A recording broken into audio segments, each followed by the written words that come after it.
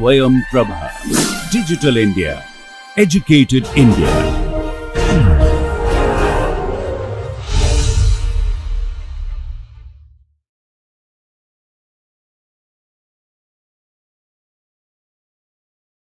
Welcome back. So, now we will discuss three cases: elasticity of demand, elasticity of supply, all we have discussed. Using those concepts, using those knowledge whatever we gained through different diagrams, different demand curve, different supply curve, along those demand curve and supply curve, what is the elasticity of demand value, what is the elasticity of supply value, and so on. Using that concepts, we will now elaborate three very interesting cases. Okay, and all these three cases we are taking from the book what we are following, right. So, first one case is there in the book, say can good news for farming may be bad news for farmers.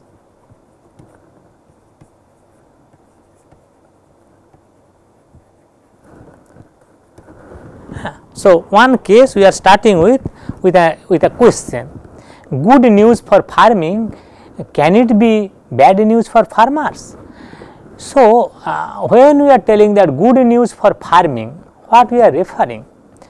Perhaps production technology or the technological know-how what these farming people or farming community people, what they are using to produce some agricultural product. Look at here, we have used here FARM, right. So, it is an agricultural product, right. So, perhaps that is improved, or there is some innovation takes place in the production process, okay, or production technology, right. So, if that happens under the ceteris paribus condition, what will happen? Suppose one farmer is producing say wheat, right, and what to produce wheat, what kind of factors of production that farmer needs to hire, we all know, right. Some say wheat seeds, maybe some water, some fertilizer, maybe some bullock kind of plow, right, or some animal dragged plow, no, primitive or traditional plows. So, using that he is using or he is producing some wheat, right, and he has some certain piece of land, say maybe 1 acre. Okay. Now, suppose technological know-how in that farming activity is have improved. So, improved technological know-how, improve how we can capture that. Perhaps earlier he was using say some bullock kind of plow, now he is using say maybe some tractor or maybe power tiller, something like that, some machine, right. So, it is an technological improvement. So, if that is the case, what will happen? Given all other resource vector or all other input vector, technological innovation takes place. So, definitely output will increase. So, as a result, supply of by that particular farm, supply of wheat what he or she is producing, that will increase. So, his supply curve will move rightward. Okay. So, suppose initially this was the supply curve, so denoted by S1, later supply curve will move rightward, say suppose S2. As usual, we are measuring quantity supplied, quantity demanded also in the horizontal axis and price in the vertical axis. So, that farmer is producing wheat, right. Suppose this is the wheat demand curve in the market, that is the demand curve in the market. Look, good news for farming, that means the technology using which that farmer is producing this commodity, right, that technological innovation happens in that technology, right. As a result, his supply, he could be able to produce more quantity of output using the same amount of inputs what he was using earlier. As a result, that is why his supply curve has shifted from S1 to S2 position, right.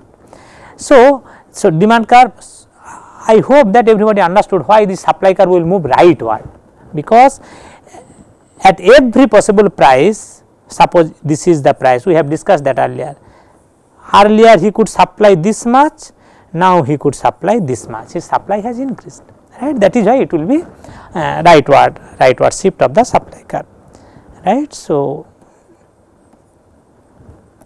okay, so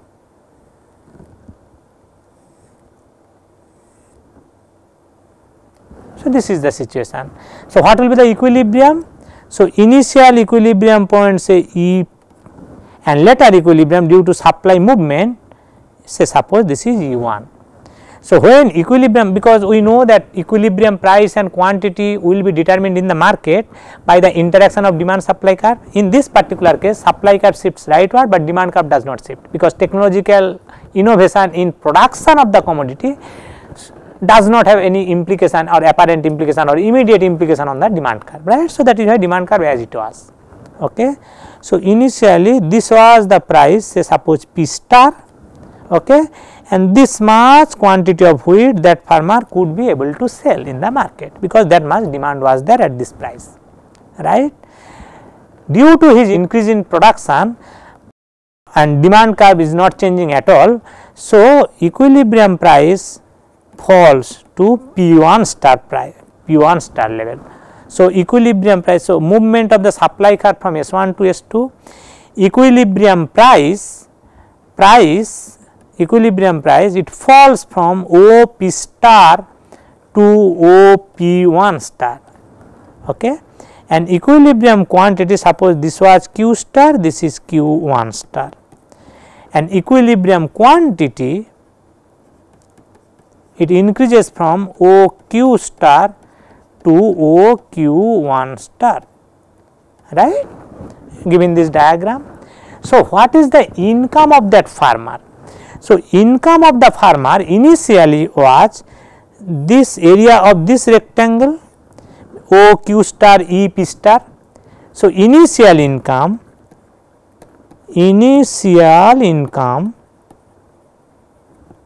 was OQ star EP star, that area, that rectangular area, okay. Later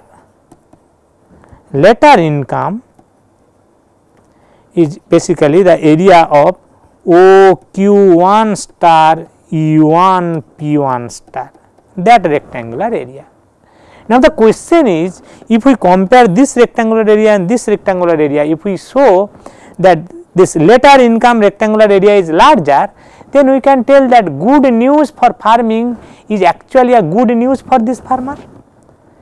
Alternatively, if we see that this is larger than this one, okay, or initial income was larger, later income actually falls, we can tell that good news for farming is actually becoming the bad news to farmer, because farmer's income is fallen, okay, income is has fallen due to this increase in production, right. So, let us see what is the comparison. If we compare that thing, let us see what is the relationship between these two areas, okay. So, can good news for farming can be a bad news for farmer? How we are addressing that? First, we are capturing good news for farming, okay. Farming, that production activity related some good news means definitely some sort of innovation activities or something happens in the background, so that production or overall production level has increased using the same input vector, same resource what that farmer was using before this innovation take place, right. Now, although he is able to produce more, whether his income is increasing or not, that is the question, right. So, when S1 was the supply curve, O P star was the price what that farmer were getting for every unit of the product what he is producing, and he was producing OQ star. So, total income what he was getting by selling this product is OP star into OQ star. That is why this area of that is why this area is coming into the picture, okay. When supply has increased, his production has increased, he is getting bumper crop, right. So, equilibrium price becomes OP1 star. How we interpret? We have, as we told, its interpretation is that for every unit of the product he will get OP1 star amount of price. Now, how many units he is producing? He is producing this much unit OQ1 star amount. So, total income will be how much? OP1 star multiplied with OQ1 star. Okay. So, that is why this area is his income. Okay. Now, whether we will compare these two income, which is larger or which is smaller. You can understand that since it is a agricultural commodity, perhaps it is a necessary commodity. This wheat, rice, these kinds of commodity, those are the food items for the society or people, right. So, these kinds of commodities are usually necessary commodity, and as you know that necessary commodities usually have elasticity of demand is less. Okay. Necessary commodities, commodity which are necessary to us, our own price elasticity of demand for that commodity will be less, because since it is necessary, as we clarified already, since it is necessary, even if price increases, I can't cut down that much consumption of that commodity, because it is a necessary commodity to me, I have to use some amount of that commodity.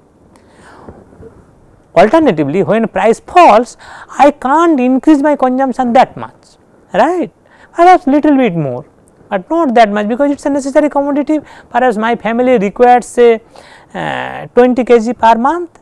Okay. Earlier perhaps because price was very high, I was trying to purchase 18 kg, okay, and 2 kg I was trying to substitute by some other relatively cheaper food items. Okay. Now, when it price becomes little bit less, I am trying to consume instead of 18 kg perhaps 19 kg, perhaps 20 kg, but beyond 20 kg I do not know, I do not need at all. It is a necessary commodity and I do not need more than that, because that is enough to maintain my family per week, okay, or per month, whatever it is, right. So, that is why if we have a necessary commodity, consumer or the commodity is necessary to the consumer, then that consumer will be or behavior of that consumer will be less responsive to the price of that particular commodity, right. Since it is an agricultural commodity, farming we are talking about. So, agricultural commodities are usually necessary commodity, wheat, rice, these kinds of things if you consider, those are necessary from the consumer's perspective who are consuming this commodity, right. So, since it is a necessary commodity, its elasticity is less, or we can tell demand is inelastic, demand is inelastic. Demand is inelastic means what? Elasticity of demand value absolute term is less than 1, absolute elasticity, because elasticity of demand is negative, right. That is why I am telling absolute value of elasticity is 1 and less than 1, right. What is the implication?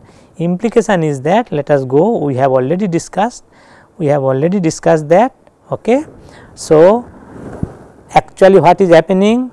Equilibrium price is falling and quantity, how much he will able to sell in the market, it is increasing.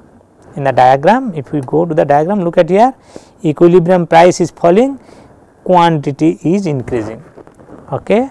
So, when price is falling, quantity is increasing, absolute elasticity value is less than 1 by virtue of the fact that this commodity what that farmer is producing is a necessary commodity to its customers who are consuming this commodity, who are purchasing this commodity from this farmer in the market, right.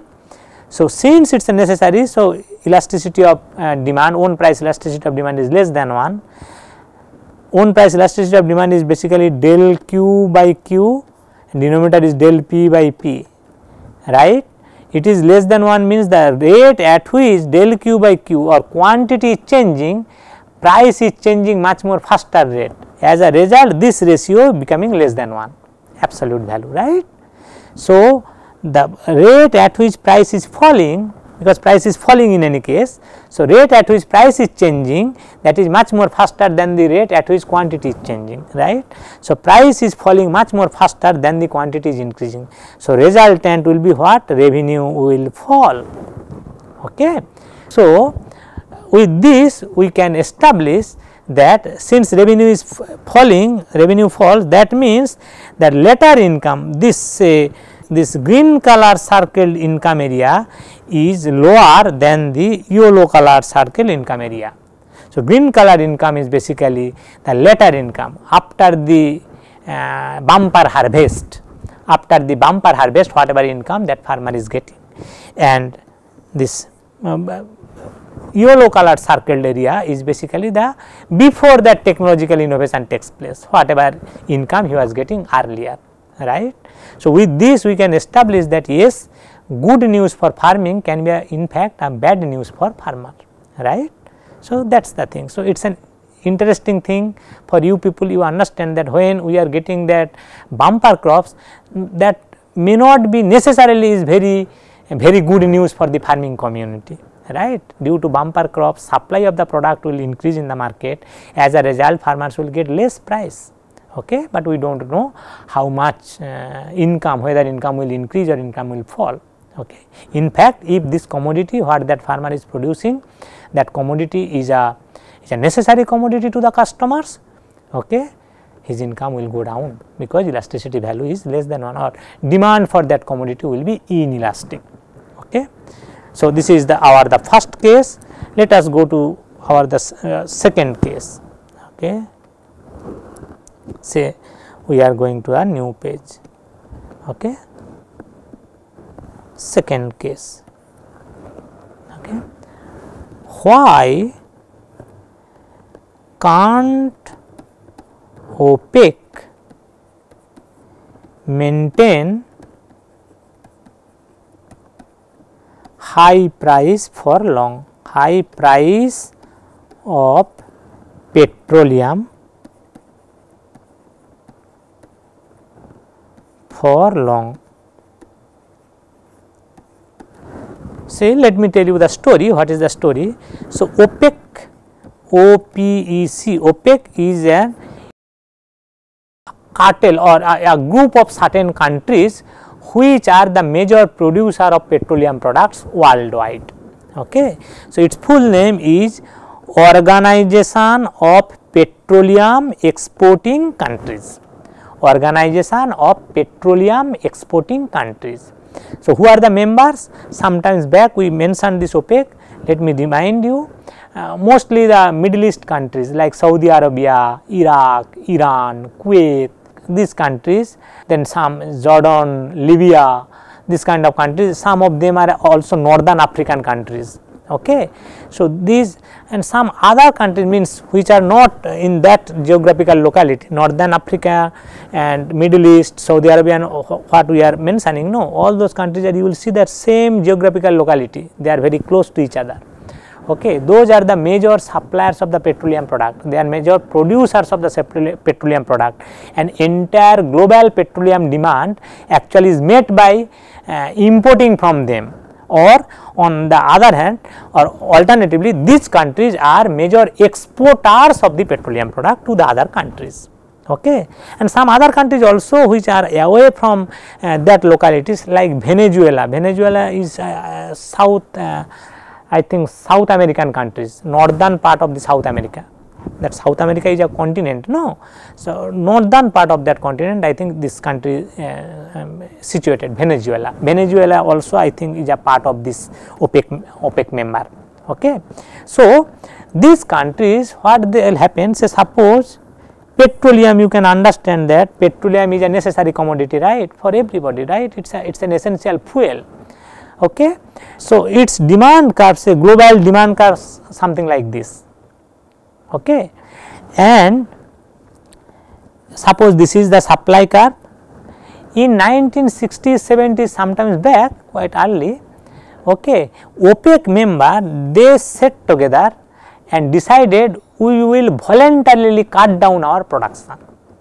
Like how? Say okay, Saudi Arabia maybe was producing per day 1000 barrel of petroleum, right. Saudi Arabia is telling them no, I will cut down this 1000 barrel to 800 barrel. Okay.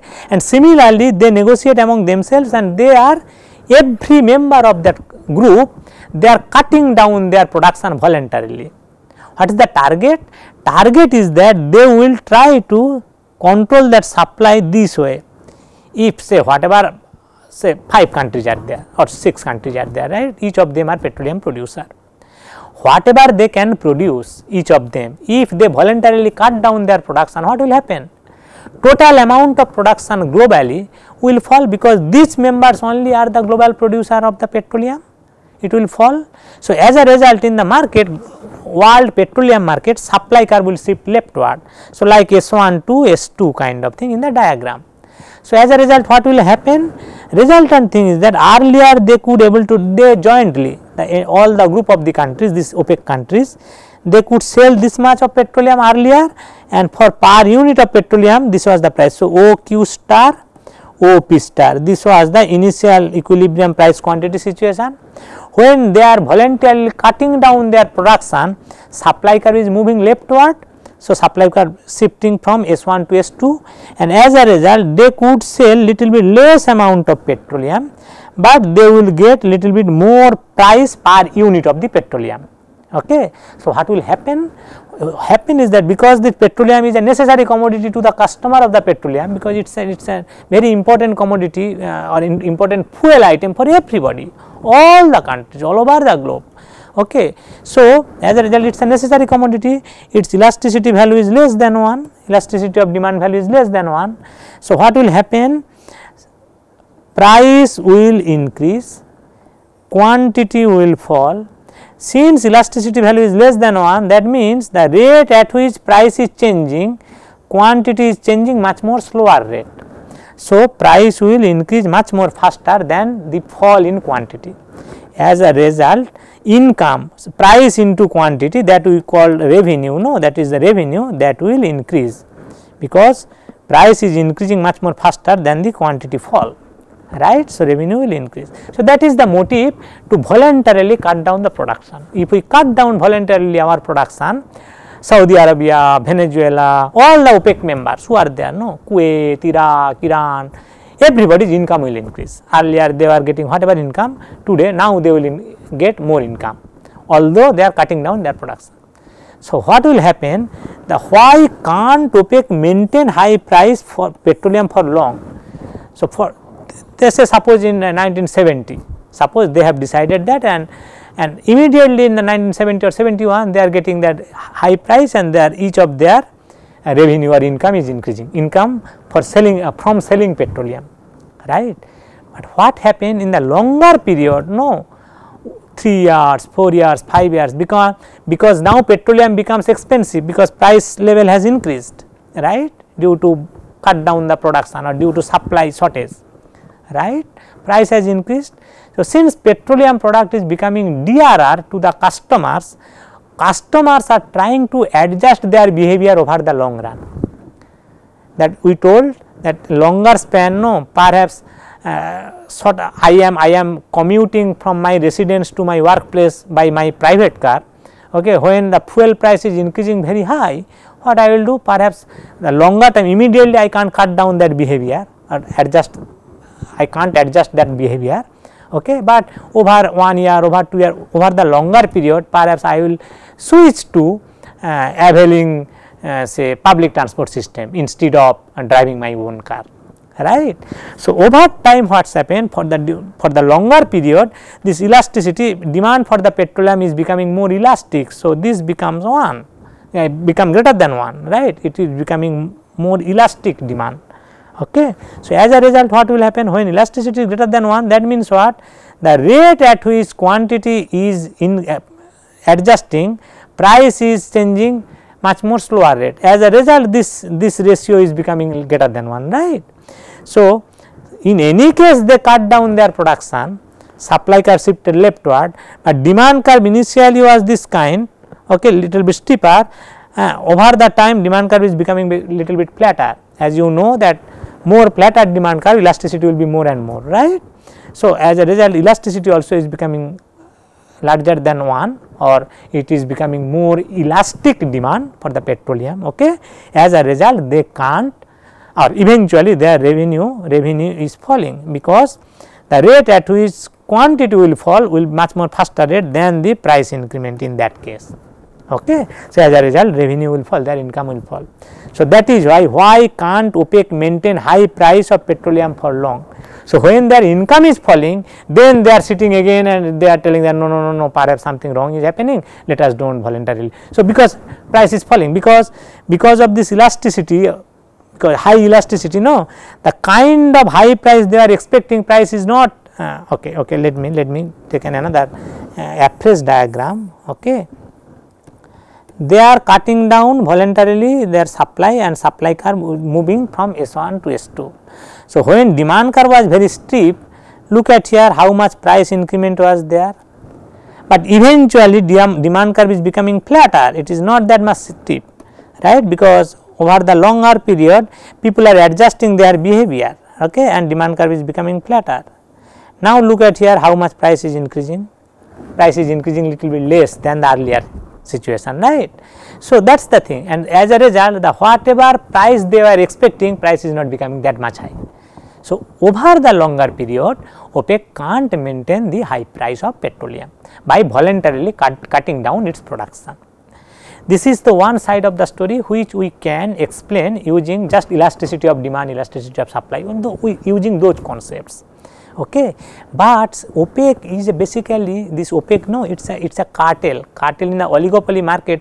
Sometimes later we will discuss oligopoly market, that time we will realize that cartel is very unstable kind of thing.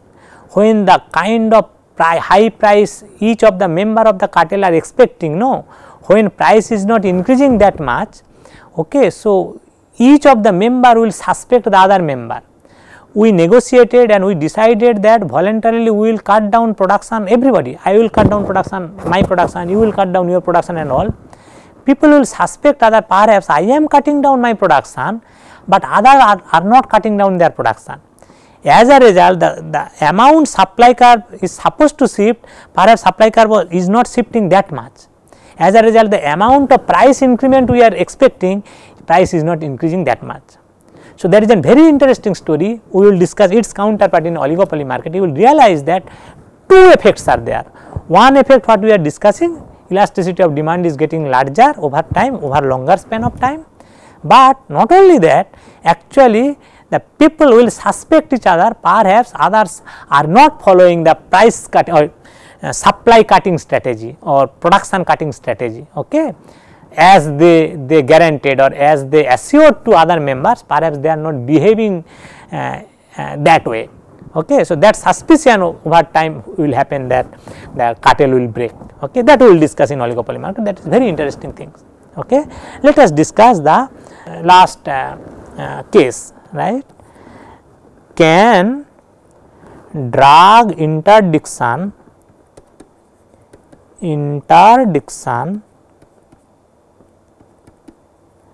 increase drug related crime?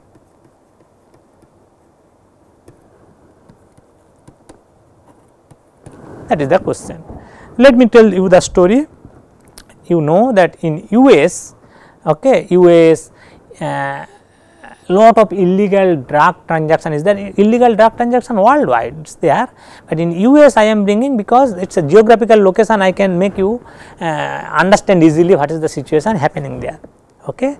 So, lot of drugs are usually from the Mexico border side, that border illegally lot of drugs used to come inside the US market, because demand for drug is there inside US market. Okay. So, what should be the US government better strategy? US government can do two things, maybe tighten the security at the border, right, so that this drug can't come illegally in that way, right. That is one way. Another way, what could be the other better way, I am coming to that. So, what will happen, say suppose demand for drugs as usual, quantity supplied this side, quantity demanded that side, we are measuring, price in the horizontal axis we are measuring, right. So, say suppose this was the supply of the drug in US market. When you are tightening the Mexico side border through which major drug, illegal way drug is coming inside the country, if you tighten that border, supply within the country of drug will fall. So, supply curve will shift leftward. but demand curve is this kind, because people who are addicted to drug is basically a necessary commodity to them, right. So, what will happen, since it is a necessary commodity, absolute elasticity of demand for drug is less than 1.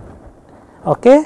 So, when supply is actually falling, price is increasing and quantity transaction is falling. Okay. But since elasticity is this, elasticity is less than 1, so the way price will increase, quantity will not fall that much faster rate, that is why it is less than 1, right. So, as a result, price into quantity or total revenue, that will increase, R will increase, because increment thing is much more faster than the fallen thing. So, their product will increase. So, what will happen, these people who are drug addicted, who are the users of the drug, right, they need more money now to purchase the drug.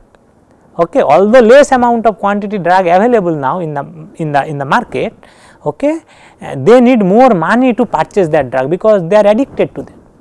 So, as a result, what will happen, these people who are user of the drug, they are addicted, they used to involve in drug related activities or criminal activities. Through that criminal activities involvement, they get money to purchase the drug and consume, right.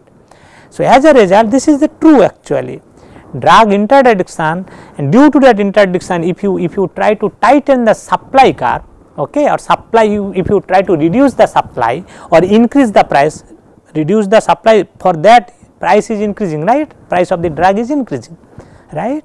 If you do that, actually drug related crime may increase, because the people even after this shortage of supply, who are going to purchase the drug, okay, because not that much people, not that much amount of quantity of quantity equilibrium transaction of the quantity of drug will fall, right, but price will increase high.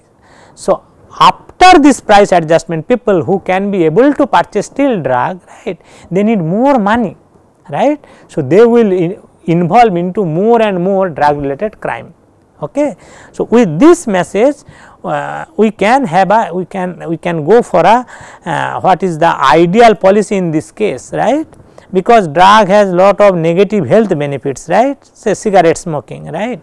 If you want to reduce the amount of smoking, okay, within the country, so two ways are there, supply of the smoking, so supply of the cigarette and demand for the cigarette, right. So, if you try to say increase the price of the cigarette, what will happen, that it may the case that not that much people, say suppose you are increasing that through the cigarette supply, you are trying to curtail the supply S1, initially S, later S1. Okay. So, price of this cigarette will increase huge, quantity will fall little bit, okay, and as a result, even after this supply shortage, right, people who are going to purchase that cigarette or those kinds of drugs, right, they have to spend more money, okay. So, they may involve in lot of drug related crimes. So, best way to reduce this kinds of bad habit of the people which has health hazard and all those things, best way is not try to reduce the consumption through increase in price, rather try to, this is the supply curve, try to reduce the demand curve. How we can do that? Through some social awareness campaign and all those things. No, if you see that cigarette packet, on that packet, no, some statutory warning is there, right, smoking is injurious to your health and all those things, or certain social campaigning kind of thing, it has its health hazards, okay, it is detrimental for your health and all those kinds of social campaigning thing. If you do, if you make people aware about those things, so people will try to, demand for cigarette will less. So, demand curve will shift from, say suppose D1 to D2 place, left side. So, as a result, definitely consumption of the cigarette will fall, definitely. Okay. So, what is the message? Message is that the commodity for of which have some sort of negative effect on the consumers of that product, right, increase its price perhaps through imposition of high tax and all that may not be a very good policy. Rather, try to reduce its demand for that commodity in the society through maybe social awareness campaign and all, that will be a better policy. Let us stop here. Take care.